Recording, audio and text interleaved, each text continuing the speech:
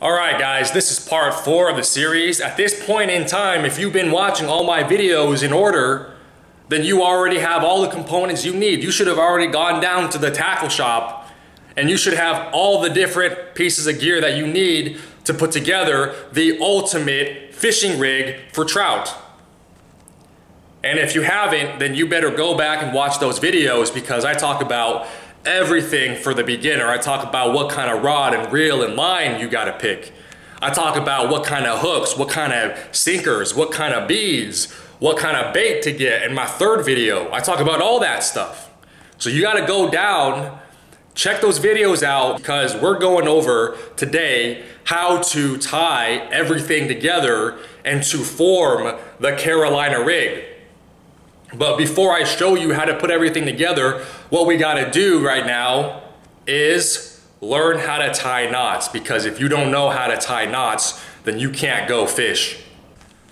So the knot that I'm gonna teach you guys how to tie is possibly the most simple knot to tie that exists. But in spite of it being so simple, it's actually a very strong knot. And the reason, and I actually use this knot to tie my Carolina rig together. I don't use any other knot on the Carolina rig to assemble it. It's the same knot on every component. And it's very simple, very strong. You know, if you're fishing and your line gets snagged up and you can't get the snag free, and so you have no choice but to cut the line, you don't want to be out there fiddling around with the line, you know, spending 15, 20 minutes trying, I gotta tie this knot, I forget how it goes, it's so complicated. You want something simple. You want something fast that you can tie up and you can throw back out onto the water. You want something that gets you back fishing with your bait in the water where fish can see it. And this knot that I'm about to teach you right now, the clinch knot, is perfect for that. Simple and strong.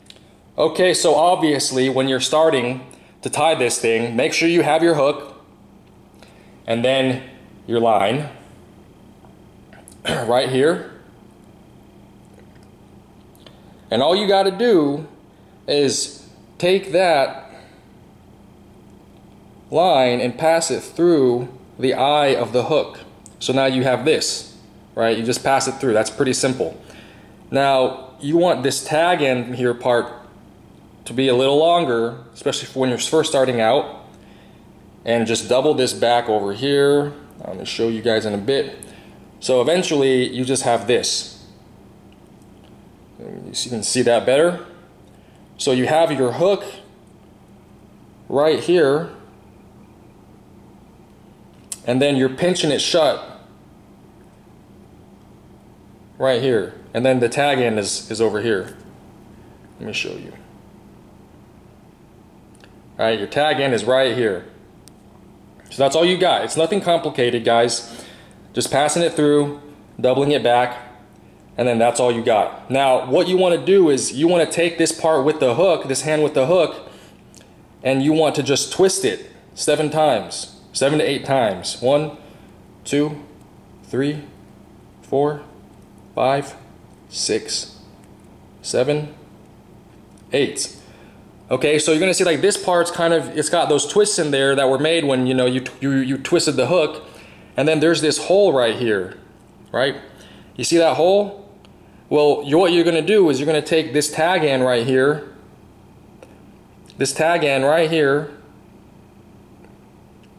and then you're gonna pass that through that loop right there. So you just want to take that, pass it through the loop, and then you want to pull this right here. Now, before you tighten down all the way, this is monofilament line, okay? Monofilament line, if you pull down and you just do it without lubricating it, without spitting on it, that'll cause friction, which causes heat, which means that the strength of your knot will decrease, because monofilament line is very heat sensitive. So you want to make sure you lubricate it up. Just, you know, spit on it real quick, or put your mouth on it. And then I did it off camera, but you know, just tighten it up, but just spit on it, and then tighten that bad boy up. Pull on it real good on both sides, just like this. You know, then pull on the main line part, tighten that guy up. Pull on the tag end part, tighten him up. And then at the end, you get this kind of like nice looking little, you get this nice little look on top. Focus. Focus. So you can see, I don't know if you can see at the very top right there, you see those little lines on the top of the hook right there. That's how you know you did it right, okay? That's how you know you tied yourself a good, strong knot that won't come off when you're catching that big trout, guys. So anyway, you got this right here. Then you want to trim the tag end off. And I'm at home, and nail clippers work really well for that. Just trim it off. Don't trim off too much. Leave a little bit on there. And boom, that's how you tie the clinch knot. Very simple. All right, guys, we're gonna get ready and go ahead and start tying the Carolina rig. And let's go over the components that you're gonna need that I told you to get at the tackle shop. And you can see that right here.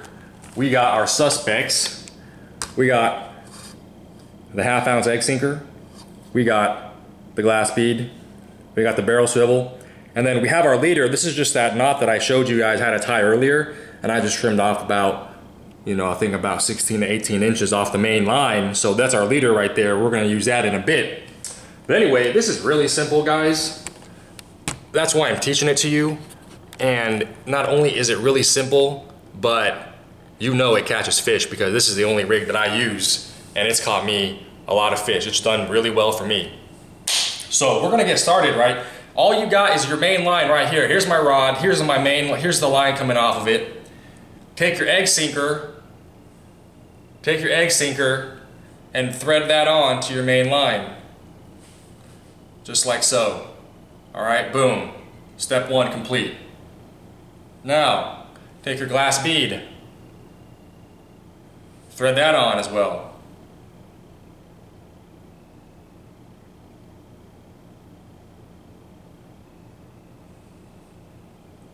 Boom. Just like so. You got this little, you know, your egg sinker sliding along with the glass bead. Now take that barrel swivel right here. Take this barrel swivel and tie the clinch knot onto it. All right? So I'm just gonna tie my clinch knot on real quick. Now we're gonna trim that tag end off just like that. And boom, we got the first part of the Carolina rig completed, just like that. That's the first part. The first half of it. That's all you need. Okay, now what we're gonna do is we're gonna take our leader here, the one that we tied, that I showed you how to tie in the previous, you know, how to tie the clinch knot. And all we're gonna do is we're gonna tie this leader onto the barrel swivel. And once again, that's super easy. It's just a clinch knot, guys. Real quick. You know, you're gonna be in and out, tying up, rigging up out there on the lake. You're gonna be good to go in no time. Because you gotta get out there, you gotta catch yourself fish. You know, I'm just turning this thing and twisting it up and passing it through the hole there, then wetting it, and then boom. You got yourself, and then we're gonna clip the tag end off right here, and boom. You got yourself a Carolina rig all ready to go and catch yourself some fish. And that's it, guys. That's all you gotta do to catch those trout with this Carolina rig. Obviously, you know, you're gonna wanna put some kind of bait on there. Let me get my bait real quick. You guys already know what it is. I don't use any of that power bait dough. I use the good stuff. I use the stuff that actually catches fish. I don't use any power bait dough. I use the mouse tails. So make sure you get yourself some of these and get yourself a few colors. Get yourself some of these. Rig this bad boy on there. The bubblegum white today, guys. Rig that on there. And let me show you guys how I like to rig it up in the water so it has that nice smooth action that the fish just can't resist. So you take the head right here, right?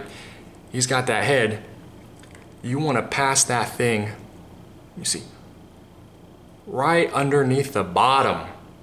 You see that? Right underneath the bottom of its head. Okay? Like so. Then you want to shove it through so it pops out the head. Just like that. I see that. So you see how it's kind of like the top head? The top part right there, it's been cut clean in half, right? Just like that. Boom. So when you're hanging out in the water, you know, this thing's out there floating, it'll float like this with its tail just moving in the water, and the fish are gonna, they just can't help but bite on that thing, and they're gonna smack this thing so hard. You're gonna be like, oh my Lord, is this a bass? But nope, it's just gonna be a trout that sees this thing moving in the water, and it's gonna smack it, and you're gonna have yourself a nice trout dinner. Like I said, I think the big ones like to bite on these mouse tails. The smaller ones like to bite. If you want to play a numbers game, guys, go for, you know, the power bait. I'm sure the power bait works. Right? That's why some people buy it, but I don't think it's going to catch you as big of a trout consistently than if you use these mouse tails. So remember to like this video, subscribe and comment, and I'll see you guys next time. There's no Wi-Fi. I need to